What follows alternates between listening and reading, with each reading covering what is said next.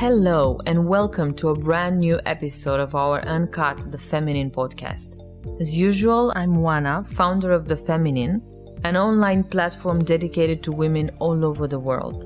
And for the last 14 years, I've been a transformational coach, focusing the last 7 years of my life to empowering women to find and trust their voices, follow their heart, and embrace all that they are as women.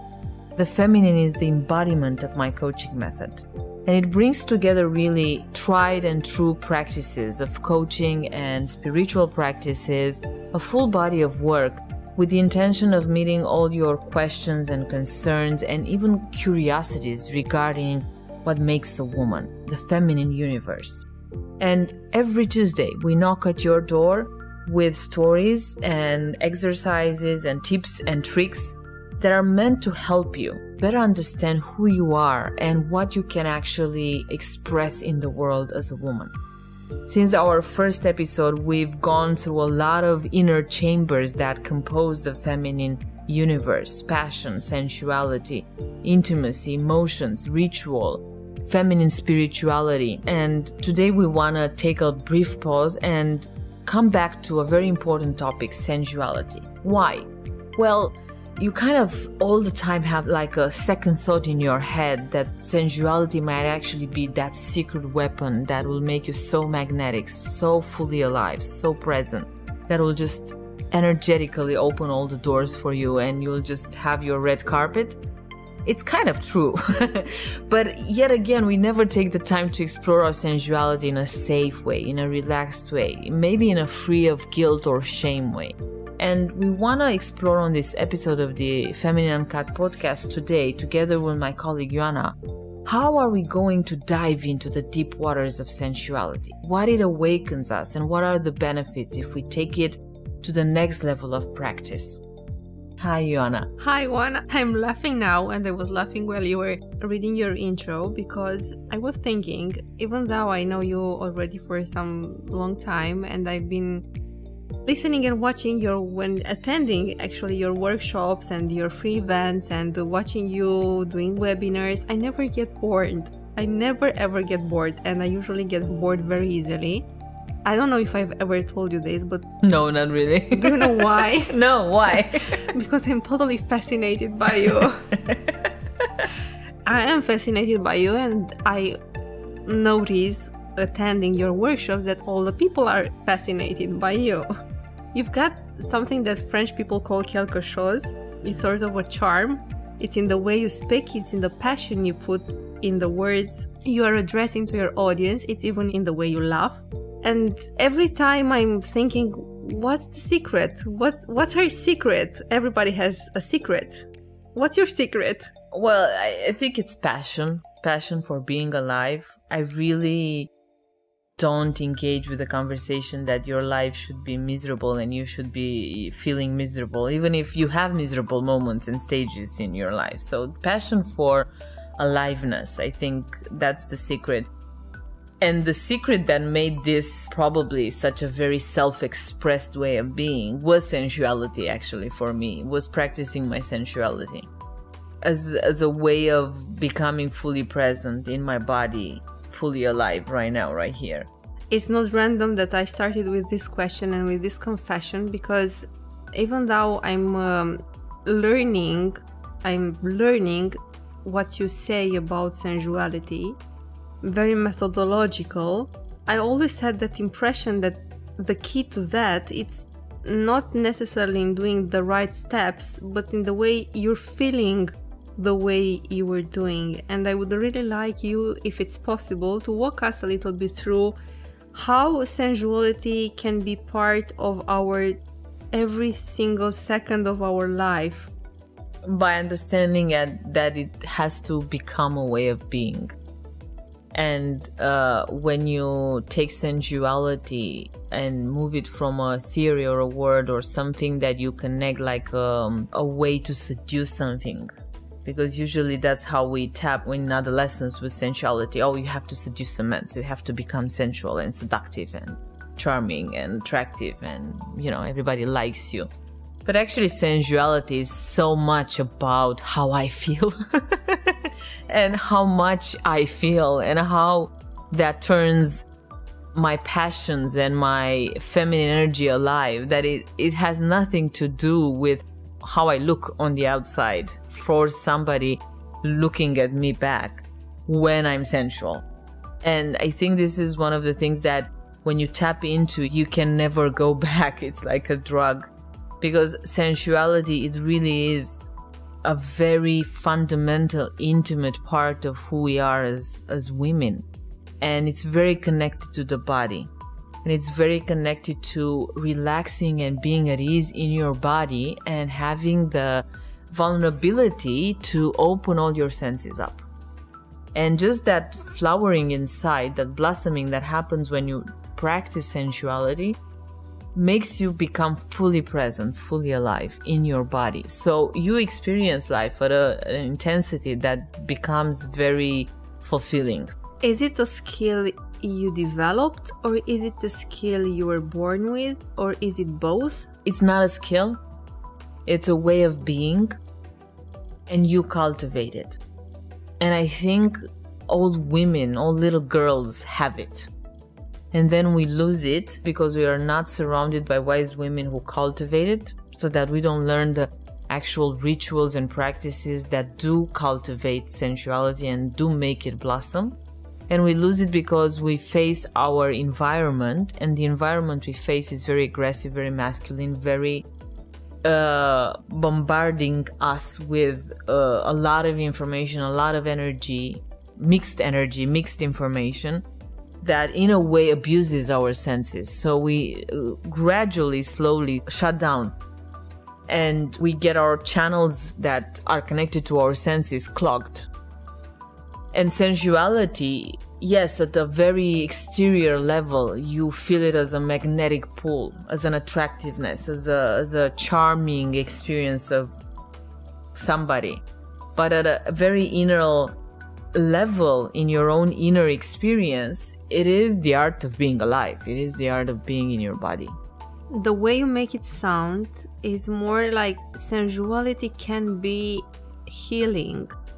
It's not like you need to heal yourself from whatever bad or past experience you have so that you can be sensual.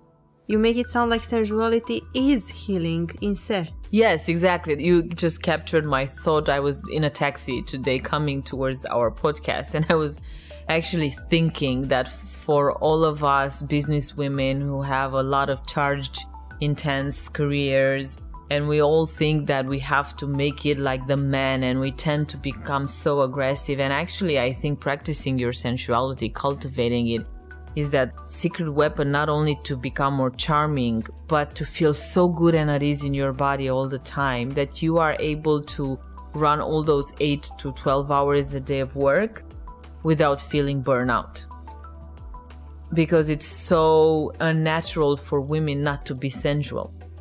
And the moment you start practicing it, it's not a healing, it's coming back to who you are, which can occur as a healing, because sometimes we're so disconnected that it feels like a healing, but it's just the most natural way of being. And when we are tuned in with our natural way of being, we perform in ways that just, burst performance charts completely off normal standards. Because we are aligned, we're true, we're in tune with who we are, so we just flow. Can you tell us more about the practices you are talking about? The practice for practicing your sensuality? Well, sensuality in ancient times was the art of femininity. It was one of the ways in which you would honor the feminine energy.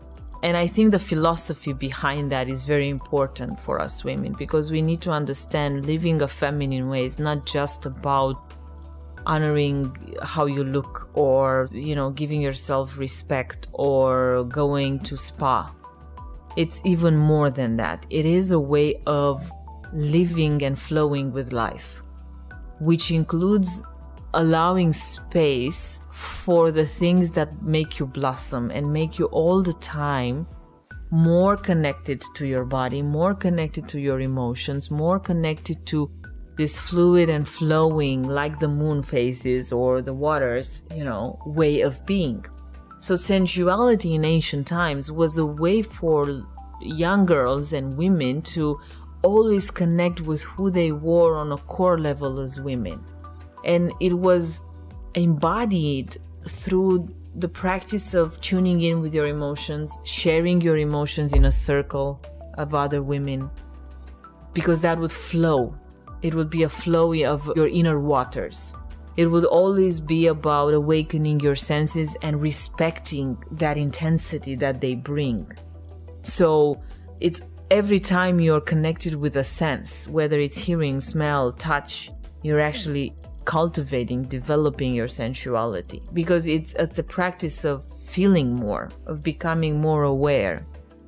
So it's a practice that enhances the observer, enhances the quality of your life while you're living your life.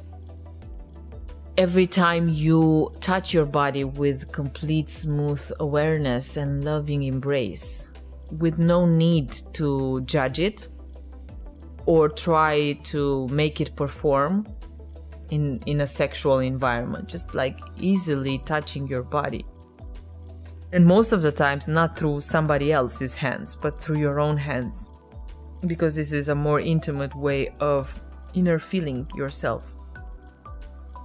And just, being like a cat, and don't feel that that's weird, and spend time cultivating that cat meow kind of energy with your moods and your swings and your sensations, so that you give yourself permission, actually give the body permission to move the way it feels moment by moment. And it is first a way of being, and then it is whatever practice you create around it. And then it is something you become. You said that you first have to learn how to touch yourself, and you don't necessarily need somebody else to activate your sensuality, which remembered me of a quote. I don't remember exactly the movie where I heard it.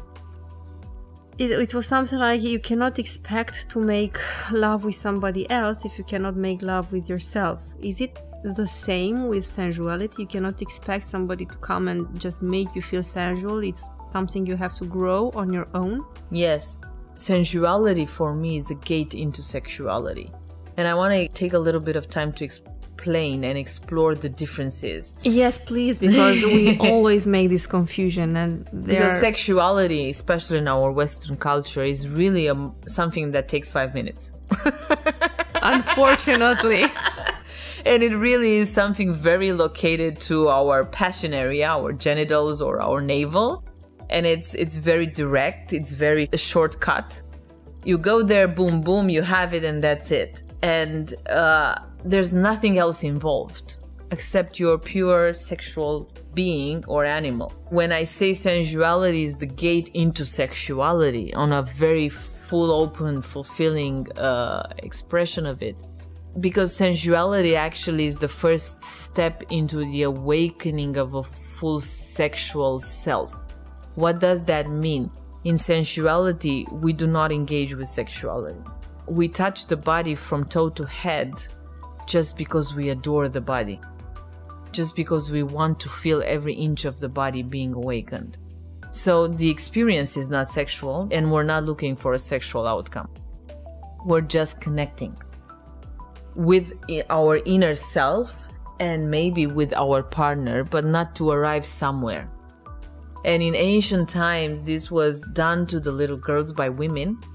They were learned through the dance and through the touch how to connect with their whole body, so that their whole body was an alive instrument that could create music. It would touch the inner being of that person. It would anchor the soul into the experience of touch, so that then when somebody would touch you or you would touch somebody, it would be with your soul, not just your body.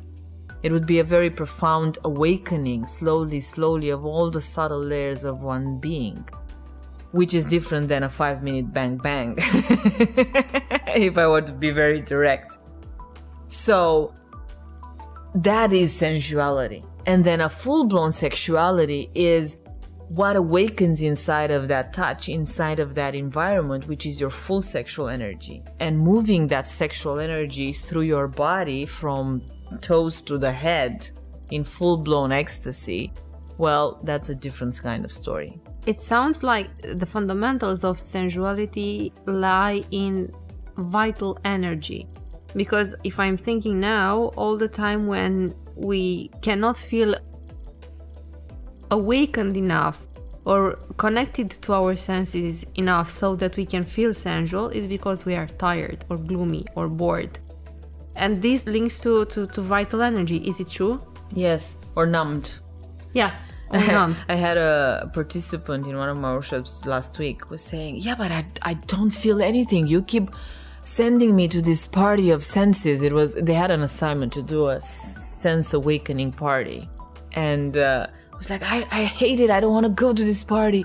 You make me go to this party, but I don't feel anything. I feel numbed. I want to quit. And I'm like, honey, you feel numbed because that's exactly how everybody feels in the process of awakening their senses if they're living with an uncultivated way of sensuality or uncultivated senses. And she was like, what?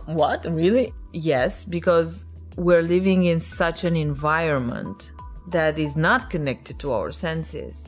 That part of who we are right now in the present moment is more connected to feeling numb, to feeling depleted, to feeling tired or overburned, because it's directly linked to our senses. It's directly linked to how much we're not using our senses in the way we live life. We're mostly using our mind, and our mind has a very anxious way of being. So all the time we're cultivating our anxiety, our anxious self through the mind. The moment we tap into our sensual self and we start awakening senses step by step, we start cultivating an alive being, the present way of being. So it's important to not get discouraged if you start a process and you start to activate and to work with your senses step by step, like tasting something sweet or smelling a perfume or some essential oils, and if we don't feel anything, or if our experience of not being so intense what we feel, it's there, it's important to not get discouraged and to keep going, baby steps, one step at a time. It grows, it will grow, and at first it may show up as a detox stage. Numbness and negative emotions are detox. It's your body flushing out what has been accumulated through the stress and through your anxiety and through the overburn. And you need to flush that out, and your senses are doing this amazing work without involving your mind into it, flushing it out. And the moment you actually get cleaned from an inner self point of view, you start being so alive that you start picking up on details you never saw before. And that's amazing. When people heal or activate their sensuality, they become aware of little tiny details of life passing through them that they never saw before. Can activating your sensuality become from a point also a spiritual experience? Yes, it can become, because the moment you cultivate your senses long enough through a devoted practice, through a devoted set of rituals, they become extrasensorial channels of communication with the outside world and with your inner world. And that also can be very linked to activating your prophetic abilities, your capacity to feel, see, hear the unseen, what's not really visible on a matter level. So women, through their sensuality in the most pleasant way possible, were actually cultivating their wisdom and their capacity to feel through their intuition, through their senses that were getting more evolved, what has yet to come, what is not yet fully presently embodied in matter, but is going to come. And they would be feeling the future through energy, through their intuition, hearing it, seeing it in their visions, because their senses were in a way receptacles going ahead of time out of their body, connecting to the future and bringing those informations in the present. It's totally a spiritual path. I know you are working on a masterclass for the feminine on sensuality, more specifically, and I was wondering if you can give us some small insight, even a small practice that we can take with us home and do on a daily basis, so that we can get to the point you were talking about, working with our senses so that we can arrive to the spiritual experience of sensuality. Go outside in a park and make this funny exercise of sitting on a bench and close your eyes for 2 minutes, and then open your eyes and look at everything 360 degrees. Just look, with nothing else. And then close your ears and feel the silence, and then just open up to noise and try to tap into all the noises in that park or forest or garden. Then look at a flower and look at every single detail of that flower, and close your eyes and look at it again and see what do you see. It's those little very refined subtle ways of connecting with our environment that develop our senses and in such a way awaken our sensuality. And I promise you, if you do that for 21 days, it takes 10 minutes a day, something will radically shift in becoming present. It's a very Eckhart Tolle experience. It's a very full-on, but in a very feminine way, experience of coming in the present, out of your mind, here in the now. I'm laughing again because this was one of the first tasks you gave me when we met and started working together. And I was like, what is she talking about? No, I'm not going to go in a park and just stroll. Okay, I'm doing this, but I cannot expect to radically change my life. And I did not do that, of course, on a daily basis like you advised, but I did it from time to time, skipping classes and homeworks.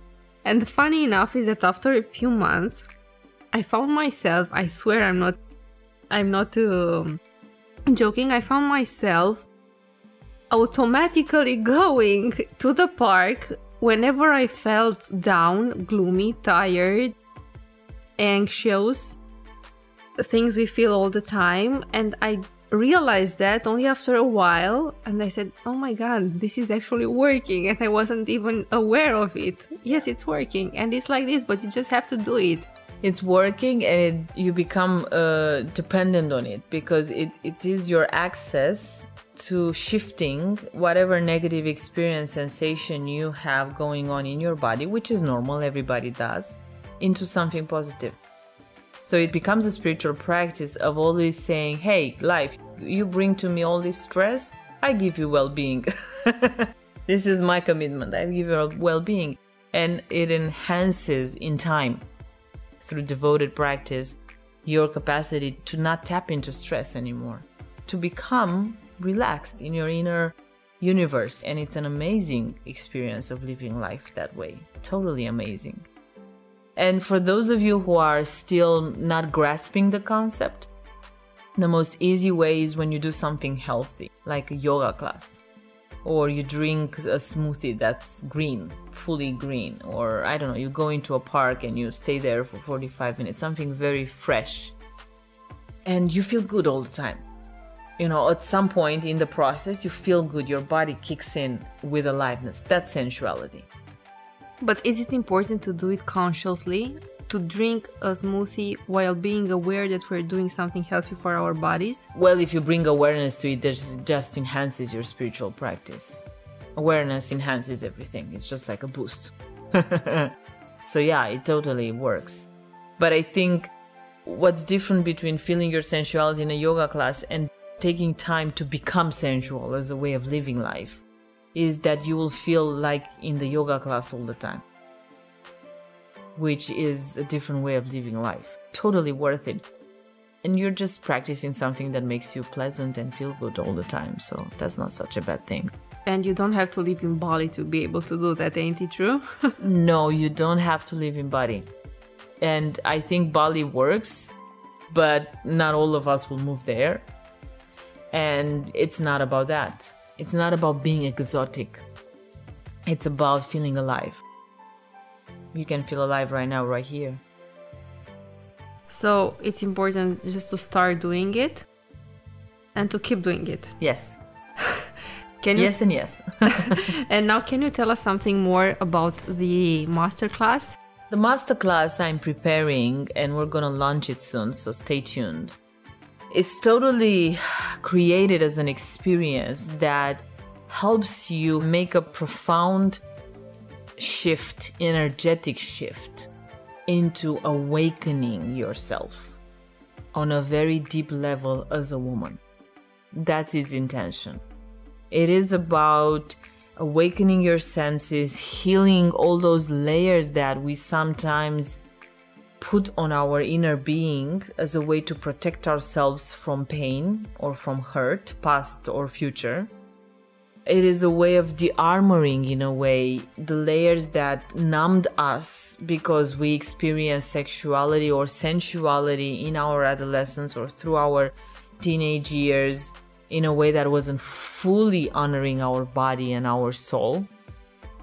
And it is a way of tapping into that art of being sensual and magnetic as a woman, period.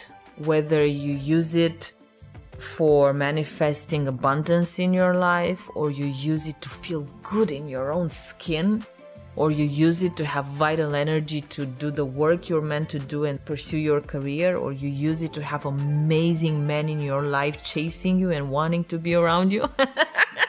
I'm saying men because most of the times what happens when you cultivate your sensuality it'll be a list of men. And then you pick up one or two or three. I'm joking. But it really is being alive, and the benefits of that and the ripples of that in every aspect of your life, beyond men, and totally including men.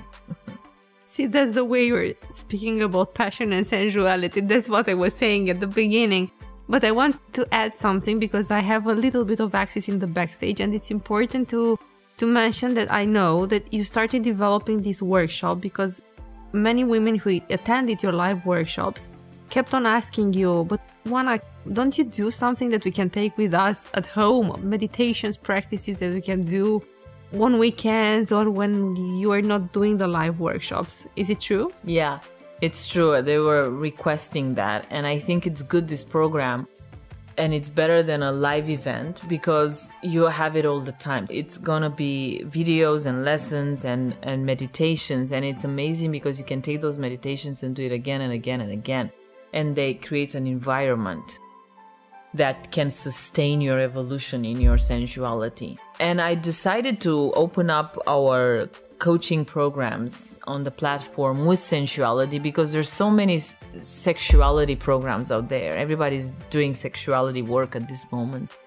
And it's good and it's amazing. But I think for women, it's second stage. And I think we need to address sensuality because it is the awakening moment, the blossoming moment of womanhood. And yes, we will become sexual beings, amazing tantrikas, wild beasts in the bedroom, and not only. But once we tap into the purity and the innocence and the fully awakened capacity to feel confident in our body and relaxed in our senses, then we become this very grounded, very confident, very mysteriously enigmatic women who can be beasts in the bedroom or have amazing orgasm, but have a broader experience of life. And that's very enticing for men because it taps something into their unconscious of, I'm not gonna get bored here. After all those orgasms, I'm still gonna want something from this woman because there's a mystery going on behind the scenes. And that's very enticing, and sensuality does that. Sensuality brings the mystery into your life, into your body, and it makes the men want more again and again. I think I'm gonna be the first buyer of this program, and it has an added bonus of the privacy because many women are a bit shy to open up to their sensuality in public workshops or on live workshops. And this program, I imagine, gives them the privacy they need. Yeah, and we're totally there supporting them and helping them through their own ride and their own inner process. Totally recommended. You can definitely see I love the subject, which is true. I do. I have a personal attachment to it because it brought so much to me. And I think it brings a lot in our womanhood. So yeah, join us. Stay tuned. Okay, and this is my last question because I know you are able to speak about sensuality for many hours. I know this from my own experience with you. So just tell us at the end of the podcast, when is the masterclass going to be live and available for anyone who wants to enroll? In March. So stay tuned. First week of March, we're launching it and you can have all the information through the newsletters.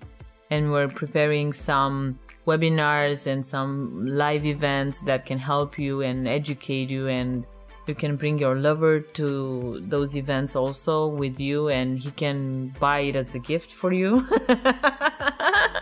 So it's going to be full of surprises and very carefully chosen information.